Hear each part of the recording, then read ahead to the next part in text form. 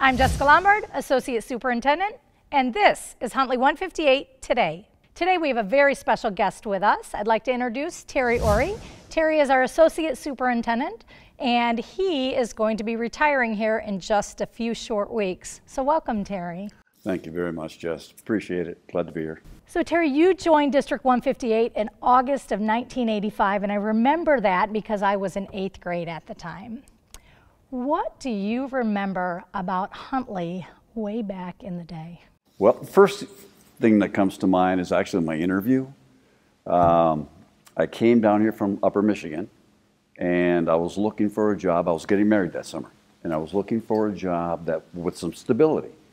So one of the questions I asked was, how long, because I noticed the school is rather small, how long, do you see this job, being here? Is this something, how's the enrollment going? And I was told that the enrollment was dropping very, very rapidly.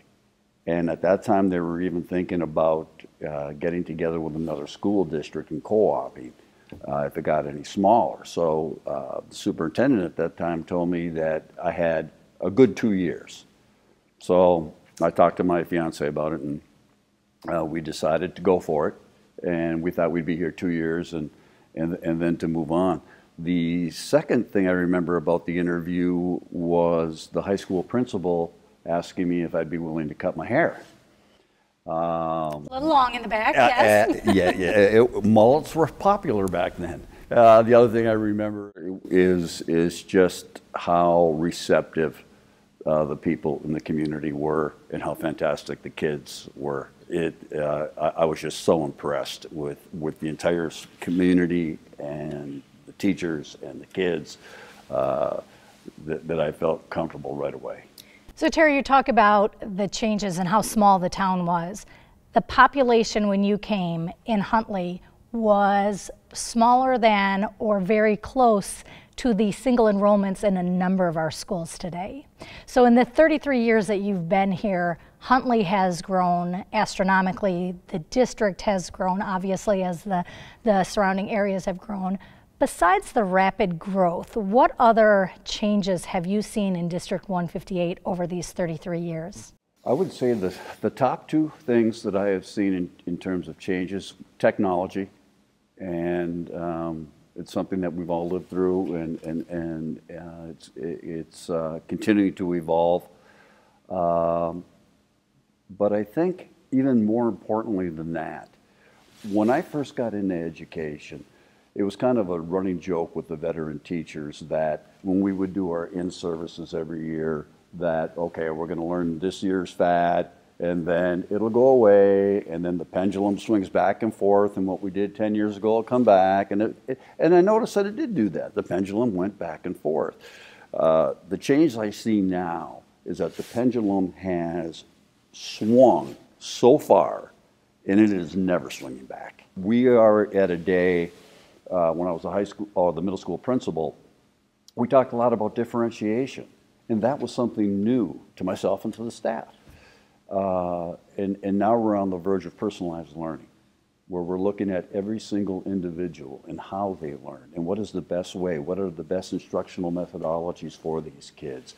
And it's just been truly amazing. And we're at a point now that we're never going to go back.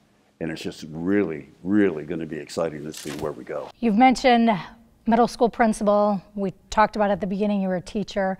What have been the various jobs you've had on your journey? I have been a teacher. I have been the head varsity football coach. I have been a high school girls basketball coach, middle school girls volleyball coach. I have been a track coach in one of my previous districts. I was a teacher. I went to a dean of students position, athletic director job, assistant principal at the high school or at the middle school, then to an assistant superintendency job, and then 12 years ago to the associate superintendency job where I'm at now. In between there, I had 4 children, 3 and 3.5 years. So I started driving the bus. Drove the bus in the morning, pick up the kids, would teach them, coach them, and then drive them home. Even drove my football team to our games. It was a lot of fun. Even spent one summer as a custodian at the district, you know. In every one of those roles, you've lived by your own motto in life, but more importantly, as an educator. And what is that motto? You know, Jess, early in my professional career, very early, what I learned in college was the basics, the teaching, the coaching, and that sort of a thing. And I got into a classroom, and I got out on the football field, and the one thing I wasn't prepared for was the social emotional aspect of the kids, in that every child is so different, and every child has so many needs, and every child comes to you with, seriously, adult situations in their life that they're trying to deal with.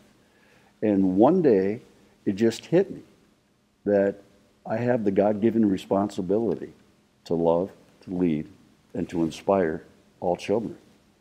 And I have taken that with me wherever I go. And I don't only say that as an educator, but I believe all adults have the God-given responsibility to love, lead, and inspire our kids. And that is something that I try to live my life by. Definitely, as a student and as a colleague, I can say that you've lived that every single day that you've been here in the district.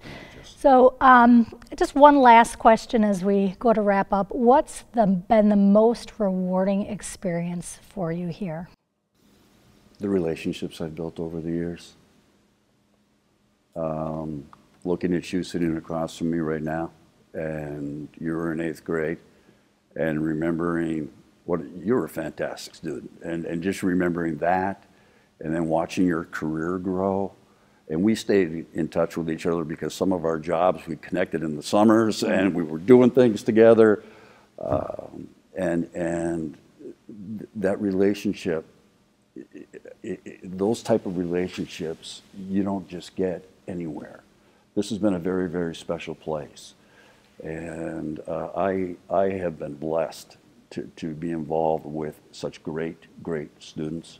A couple months ago, we had a board meeting where students were being recognized, and you were getting ready to walk into the board meeting as some families were walking in. I recall a certain former student all of a sudden saw you, got so excited, Mr. Awrey, ran and gave you a hug. So I absolutely know that those relationships have carried across, and you've impacted so many lives here.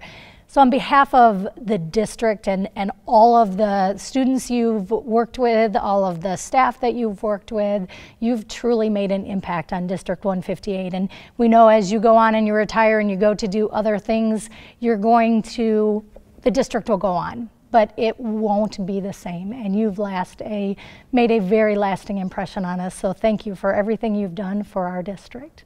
And thank you for joining us at Huntley 158 today, where it's all students, always.